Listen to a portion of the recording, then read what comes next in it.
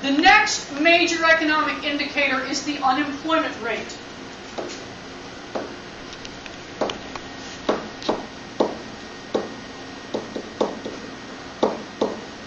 And there are some misconceptions about what this actually means.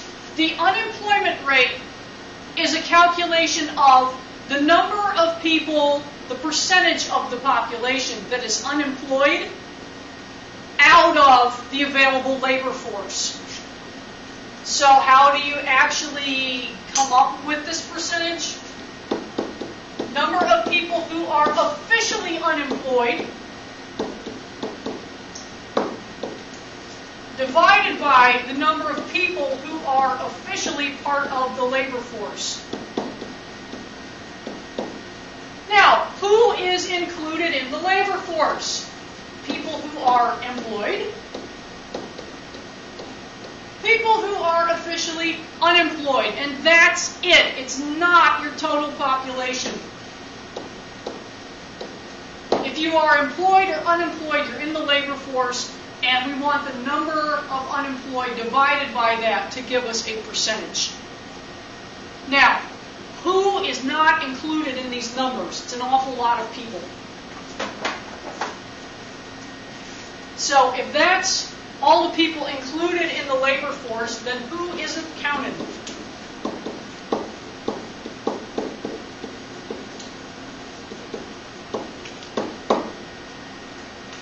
Anybody who's not looking for a job.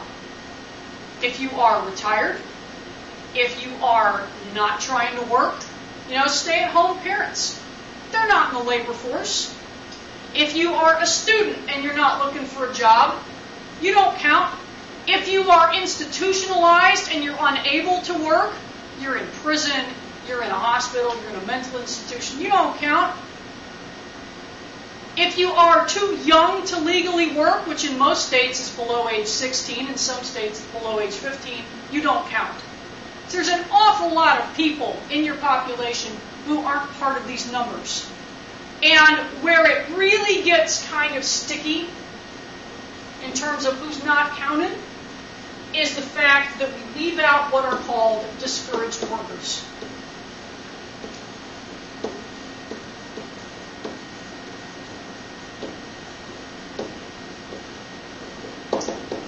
Discouraged workers are people who have been looking for a job so long that they just give up. When they give up and they stop applying for jobs, they fall out of these numbers. So, if the national unemployment rate today is creeping up on 10%, how high would it be if we actually counted all the discouraged workers? It would be a lot worse. Because in reality, the picture is more grim than it looks. If you go on BLS.gov, Bureau of Labor Statistics, and you look at state-by-state data, for example, there was 1 month in the past year when the unemployment rate for the state of Michigan dropped. Does that mean that people in Michigan were going back to work in large numbers? No, it probably means that they gave up. And the fact that that unemployment rate went down is not necessarily a positive thing. So you have to look at fluctuations in these numbers from a dual perspective. Is it a positive because people go back to work? Is it a negative because they've fallen out of the statistics? And this understates the unemployment rate and complicates the picture and makes it that much uglier. The next thing that we want to do with unemployment is look at different categories of unemployed workers. Most textbooks only include 3. I'm going to give you 4 just in case you happen to see all of them.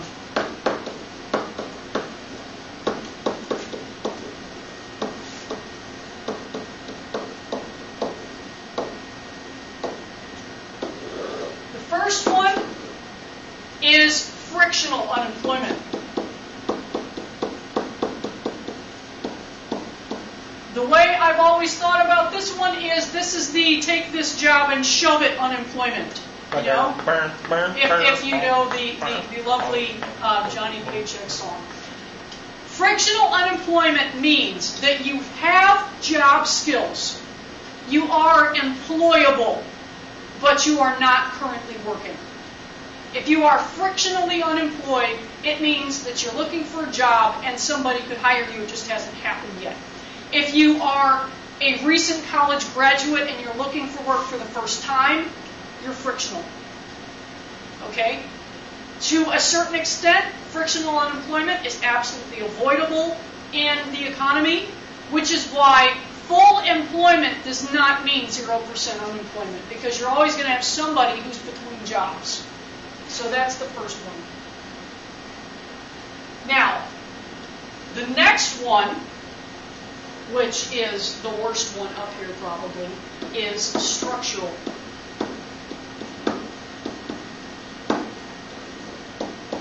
Structural unemployment is bad. It is the hardest one to address. It is the worst one to try to fix. Because if you are structurally unemployed, it means that your job skills are outdated and nobody can hire you.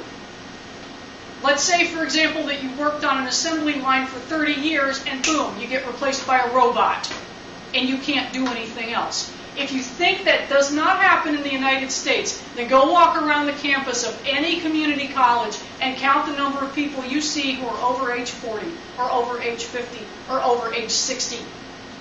Because the only thing you can do if you are structurally unemployed is get some further job training or education so that you are employable again.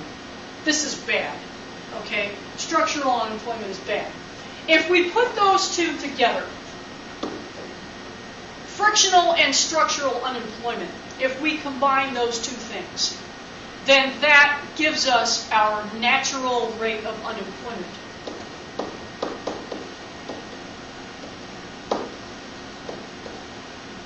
It also means that this number is never going to be 0, and thus, to have full employment, you're always going to have a certain level of unemployment. The benchmark that economists have used for as long as I've been doing any of this is about 5% unemployment.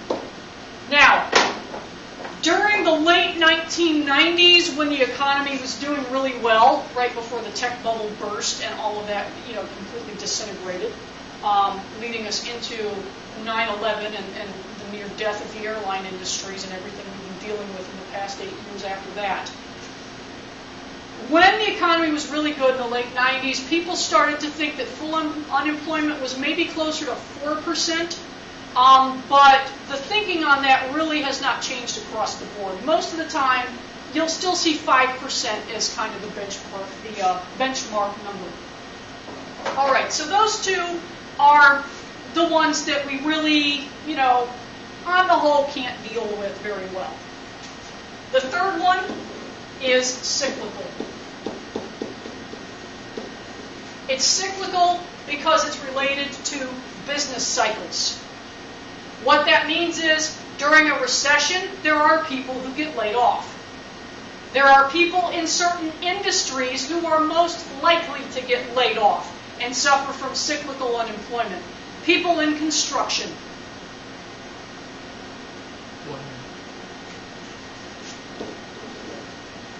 That would be one of the industries, and heavy manufacturing tends to get hit pretty hard. The last one, which most books leave out, is seasonal. That just means that there are fluctuations in the level of employment that happen at different times of the year. For example, stores hire a whole bunch of people for the holiday rush and they lay them all off in January and February. There are an awful lot more cabbage-picking jobs in late fall than there are the rest of the year. Exactly. So again, most books only have these three. You may see seasonal, but I think it's pretty self-explanatory.